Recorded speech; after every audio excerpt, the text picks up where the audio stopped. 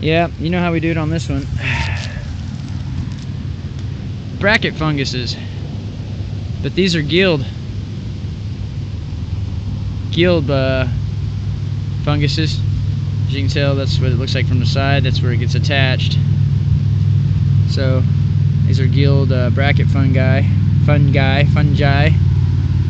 what it looks like underneath.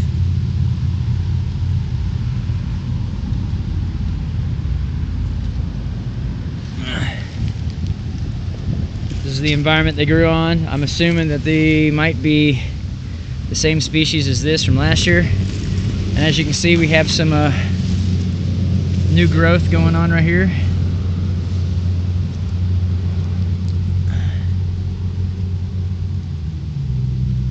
The oysters, that's what they look like, oysters. That's what we call them. These are valuable too. You just have to dry them up and grind them. Dry them out and grind them up. Most of your bracket funguses are friendly, so are your jelly funguses. So far, all the ones I've used, these are only a couple of days old. They weren't here the other day when I walked by.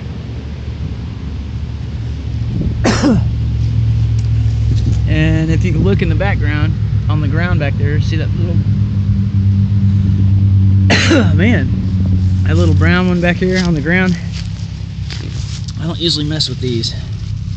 See it?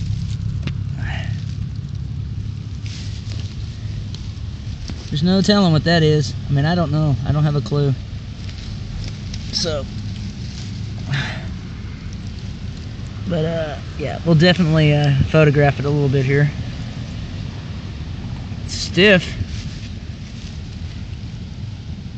Looks familiar. Alright, well, we're gonna go continue on doing what we were doing. We're actually looking for some other types of funguses. These are useful and valuable.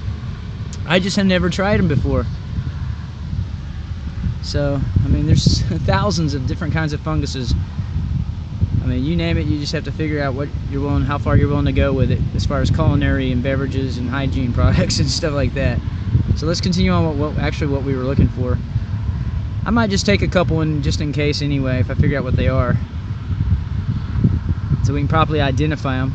But I'm assuming that they're going to be those gilled bracket fungi over there. See it?